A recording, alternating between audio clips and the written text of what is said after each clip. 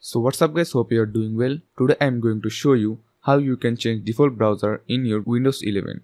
So if you don't want Edge to be your default browser and your favorite browser isn't offering to make that change for you, then this video is just for you. For example, I am using Google Chrome, but this should work with any browser that you have installed on your system.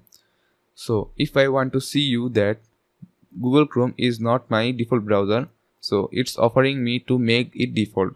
So if I want to make it default, then I have to click on this Windows button, then click on this settings button. So after that, you have to just click on apps, then click on default apps. After that, you have to scroll down and here you can see the Google Chrome browser. So just click on it. So here you can see at the top of the list, you will hopefully see a line that reads make Google Chrome your default browser. Then click on set default. When you click on the set default button, some of them but not necessarily all will switch from Edge to your preferred browser. So look for the type of that were assigned to Edge such as HTML, PDF, SHTML, SVG or etc.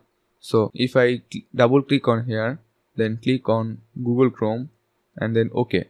Then same as here, just click on here, then click on Google Chrome, then click on OK. You have to do it all with this. So here you can see that Google Chrome has defaulted to all file and links. So if I go to my Google Chrome and then go to settings, then go to default browser, here you can see Google Chrome is your default browser. So that's how you can change your default browser in your Windows 11. You can do it with any browser like Mozilla Firefox and Brave or etc. So if you like this video, then don't forget to hit the like button and subscribe to my channel and hit the bell icon for more future videos like this one. So thanks for watching.